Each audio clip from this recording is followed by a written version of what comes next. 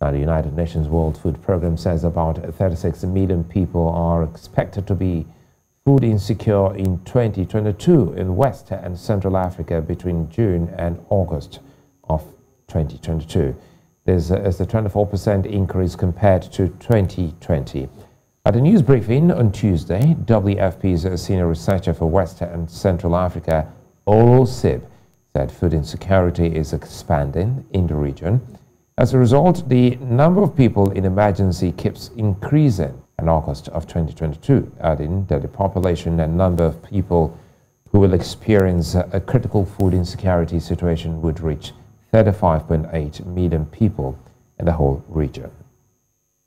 About 36 million people in West Africa and Cameroon included, who will need humanitarian assistance during the upcoming lean season. And if we add Central Africa, we are talking about 38 million people. I was talking to pastoralists a few months ago, and they used to sell cattle, right, to buy cereal, mainly millet.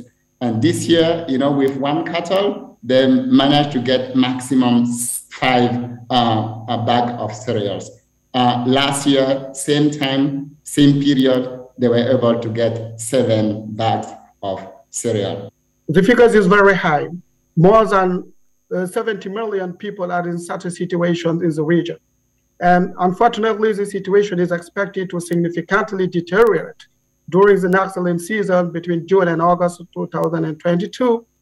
And the population and the number of people which will experience a critical food insecurity situation would really reach 35.8 million people in the whole region.